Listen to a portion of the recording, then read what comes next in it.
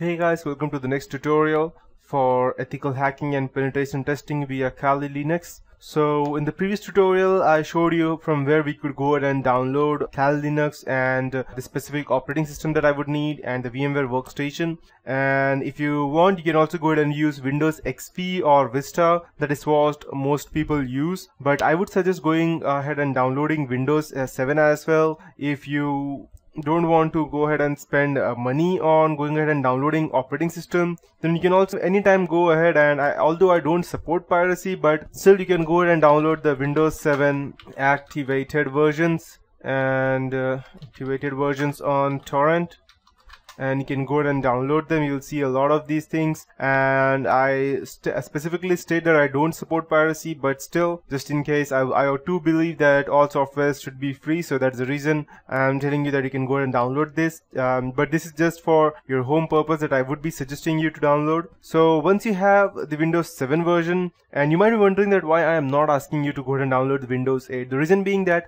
Windows 8 and 8.1, though I am using it in my computer, it has a hell lot of bugs, trust me guys. And if you go and download that, then leave hacking behind. You just have to go ahead and go ahead and configure your operating system, that's Windows 8 or 8.1, to go ahead and solve its bug. You will just be sitting to solve this bug rather than going ahead and learning them, because that's what Windows 8.1 will do. So unless you know what you're doing, Windows 8 I won't suggest that, because it has a lot of bugs in its updates. So you need to be very careful when you are going ahead and downloading the updates for that. So speaking of Kali Linux, as you know how to go ahead and download that, I'll show you how to install that. And whenever you install any kind of operating system in a VMware, you will see it over here on the left hand side, and whichever system you have. So I'll just go ahead and tell you how we can go ahead and start downloading installing the Kali Linux. So, and just before I go ahead and show you how to install the Kali Linux, I'll also go ahead and open my notepad. Let me check. Okay, so there are a few different ways as to how we can go and install the Kali Linux. The first and the most important way would be, I'll just go and note it down, would be through VMware, and the second would be on a physical operating system, which would be the same. It would almost be the same as VMware, and the third one would be it would just be a bit different, the physical operating system. And third way to install would be dual booting with Windows. The fourth way would be to go ahead and this is one of the toughest way, because I know that a lot of people would be using Macintosh or a Mac rather than a normal laptop. The reason being that it's far more faster and softer to use to that operating system, but still there would be some people who would want to dual boot it on a Kali Linux. I know that people who are using MacBook will not go ahead and replace Macintosh OS X, but still there are ways how you can go ahead and dual boot that. So I'll also go ahead and teach you that in this tutorial, and this would be for the OS X version. And the last and the final one would be, I'll just go ahead and mark it is important. I'll just go ahead and let me check if I could increase the font. Okay, perfect.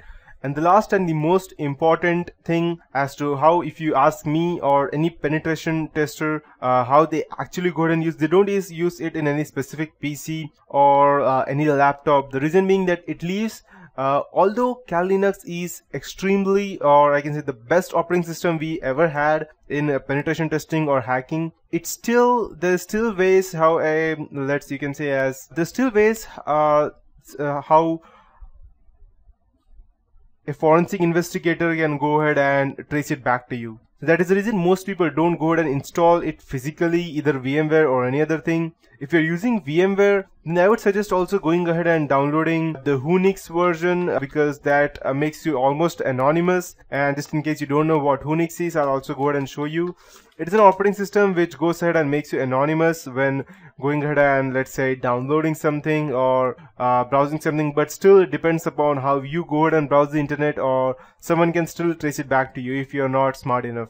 So, and I won't be teaching you how to install Whonix. It was just an example of that. So, but why go through all of this trouble when you can simply keep your physical operating system, Windows or Mac, the way you want it, and without interrupting anything no VMware or spending money, no physical operating system, no dual booting, anything, there is still a way how we can go ahead and use Kali Linux, and that is called as live USB or live Kali. That's what it is known as.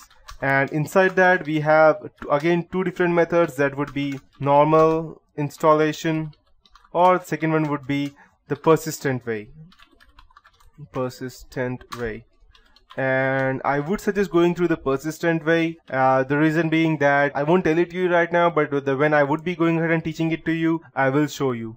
And so coming back to the VMware, I'll just go ahead and show you how we can go ahead and install that. You just need to go ahead and click on the create new virtual machine, and we will be using the custom because we need to know exactly what we are doing. Next, it's a VMware Workstation 9. Perfect. So these are the limitations for this VMware Workstation are 9. 64 GB memory, 8 processor limit, and 10 network adapter limit, and 2 TB hard disk size.